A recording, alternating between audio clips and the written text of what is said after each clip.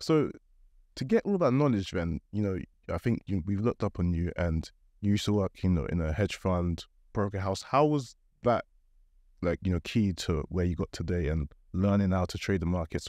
I think it designed and defined who I am today. Well, you are exposed to so much. I'll start with the broker house because this was my first exposure to the market.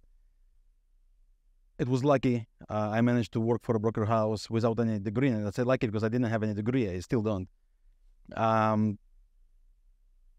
They got me. They gave me the chance. I paid my way there. And you were exposed. At some point, I was managing the exposure of the trading room. And at some point, you start to see what people do in terms of position. And I got myself in this place where how can I make money if I do exactly what these people do, right? And they lose money. So something has to change. And it changed my mindset completely. And since then, I found a world of cycles and the technical world. And I started to develop these techniques for myself. And it led me to make decisions based on when people panic or people start to get angry with everything happens in the market. When people, in simple words, when people buy, I'm looking for possibilities to sell. And vice versa, of course, right? And of course, with the years of experience, you start to polish the specific times you get into the positions. And then the hedge fund, it's everything happened so quick there. It was mainly the options trading.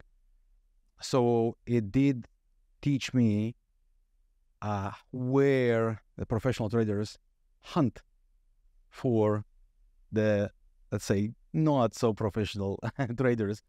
And it's visible. You can see it on the charts. I was then working with real numbers in the market, in the flow and everything, but it's visible on the charts. And once you are able to understand that, you are able to protect yourself not to fall into these traps. So it taught me a lot, and probably designed and defined me. How was the culture there? Was it Wolf of Wall Street like? Were people like, oh yeah, was that the chant? Was it like that when you were actually in there? It was.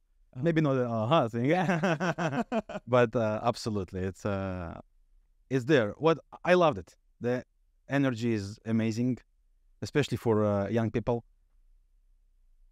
But the pressure is always there, hour after hour, minute after minute. There is always someone behind you, right? Like watching your position. Like what should I do? And not everybody is able to deal with this thing. Of course, those who are, it pays a lot. I was fortunate, lucky enough to make my money then, and that what allowed me to follow my next desire in life, I would say. That's doing it for myself. And I stepped back from this world. It was a very hard decision. The money there is crazy. But I'm very happy I did it.